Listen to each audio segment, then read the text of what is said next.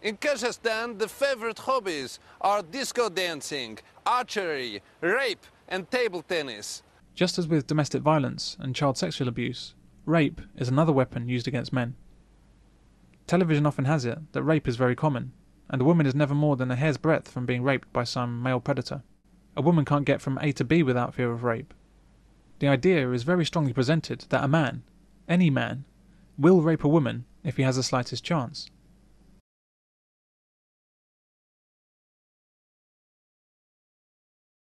Even virtually impossible examples of rape are cited with gusto. Let us say it is somebody who is raped by a sex pervert. Let us say that it's a young woman who is raped by her father. This woman should not, I'm giving the other side of an argument, this woman should not, or this child, well, she wouldn't be a child, so you can only get this if you're over 18. Who's been raped by her father or her uncle. Women seem to love the sound of the word rape, and media satisfies this desire, saying it as often as possible. And the so-called date rape pill, Rohypnol, can be ordered on the internet. So they've been smoked. It really is rife these days. An estimated 30 women a week are drug raped in Britain. Dispatches investigates this growing epidemic. Clubbers are being warned to be on the lookout for a new type of date rape drug, spiked cigarettes.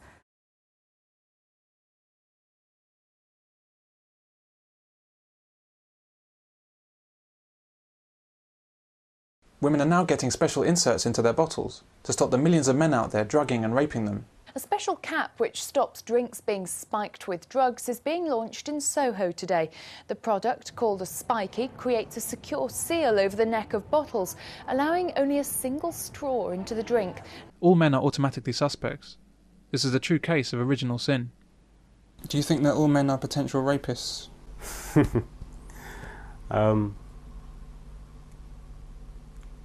Oh, but of course they are. All men are potential rapists. All women are potential rapists equally. Yeah, every man is capable of rape. To then accuse the man of being a rapist or of being a potential rapist because he can do is ridiculous. I mean, then every woman is a murderer or a potential murderer because they could murder somebody.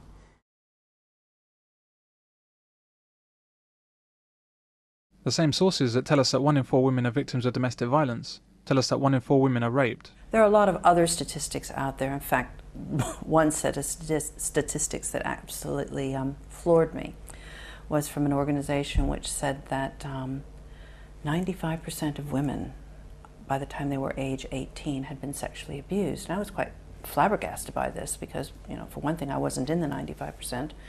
And what I found out was that in their definition of sexual abuse, it included a lorry driver driving by and saying, "Hey, baby." On the basis of 600 convictions, I have seen the Home Office conclude that something like 60,000 rapes occur every year.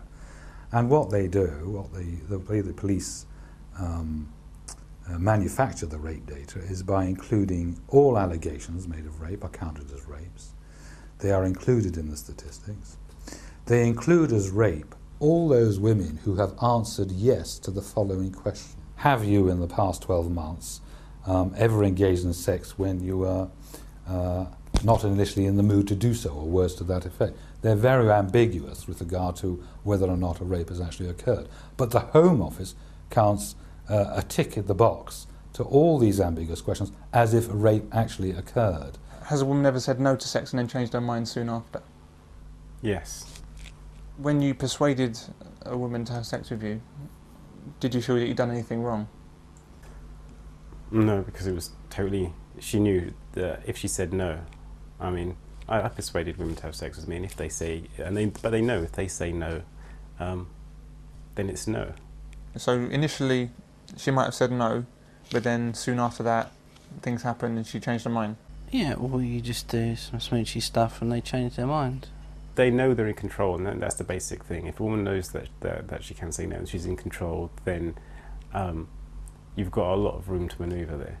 Many of them are being misled by the questions, and the Home Office is then interpreting their answers to these rather pathetic questions in a manner which suits them. And so, for example, if a woman claims that she has been during the past 12 months has been fondled against her will at any time, or without her consent at any time, this will be regarded as a sex assault. Now, it seems to me that probably any woman who is having a relationship with a man will at some times be fondled by him at a time when she is not in the mood. And so the kind of answers that women give to these questions depends very much on what they perceive the reasons for the questions. It's also worth pointing out that in the research published by the Home Office, some 30% of those women who were classified by the Home Office as having been raped themselves did not believe that they had been raped. In other words, even where the man doesn't believe he has raped a woman, and even where the woman doesn't believe she has been raped, the Home Office and the police nevertheless put her into the rape figures, which is outrageous actually. But the public never gets to hear about these details. They simply believe the headline figures.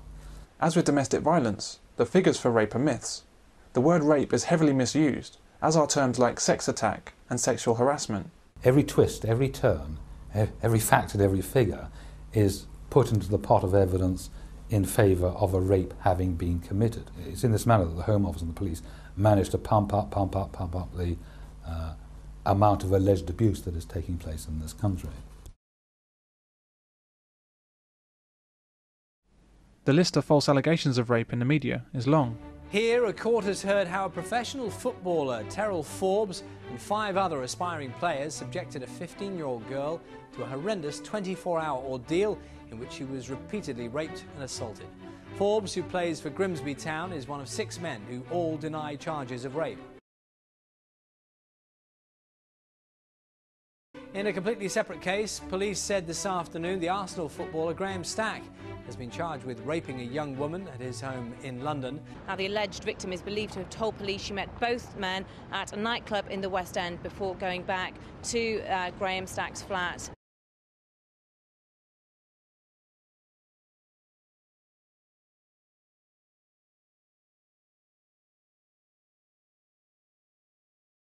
A chap in Minehead who was working at Butlins, and this girl accused him of raping her. I spoke to the mother, the mother of the chap, and anyhow the girl admitted, she said, no, I made it all up, but a bit too late because he'd hung himself.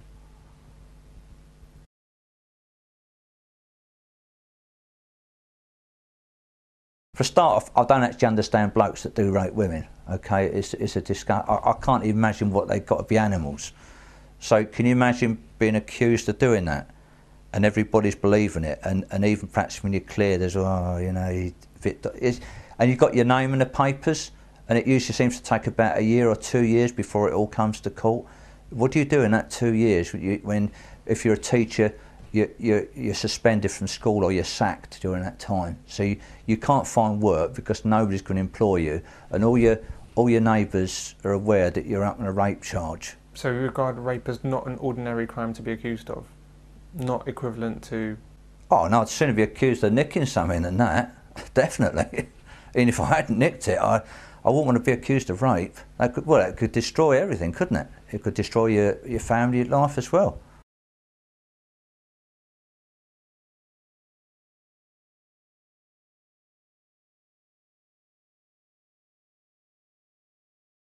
You see them in the newspapers, blokes get their names splattered about on rape charges, and then they suddenly find out, well no, actually there was no case because she made it all up.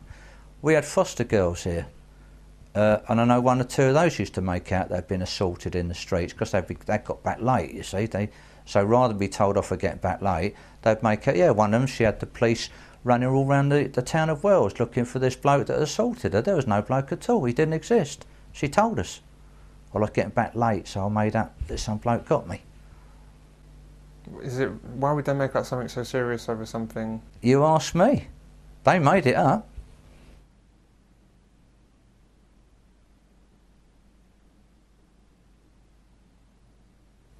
Another one, she said that the boyfriend of her mum had used to sexually assault her. And then when she was here, she said, I want to go back. And of course the social worker said to her, yeah, but you've got this chap, he's back there, surely that could give you some problems. And she thought, oh, she'd obviously forgotten that little story. And when they went, I said to her, look, I said, I'm not going to tell the social workers. I said, but was that true? Did he? No, he said, I made it up. I said, what did you do that for? I didn't like him. So what you don't do is you don't put yourself in a situation where you're in a car alone with a woman that you don't know at all, or in a lift alone with a woman you don't know at all, because there's always that danger. Studies, for example, in America, such as one by Cannon, who investigated very closely 109 forcible rapes, somewhere in the state of Indiana, a small town in Indiana, discovered that out of those 109 alleged forcible rapes, 45 were false allegations. Some 40% of women eventually retracted and changed their minds about what had happened to them. For women to make allegations of abuse against those who are close to them is nothing unusual. Given that some 5% of men and women do have these personality disorders, and in the UK alone this amounts to some 1 million women, it seems quite likely that the majority of allegations that are made to the police are made by women who have these dysfunctions. Sleeping with me is awful for me. No, George, it's not.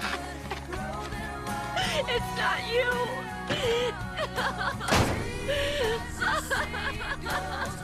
Many women actually just love to see themselves as victims of abuse.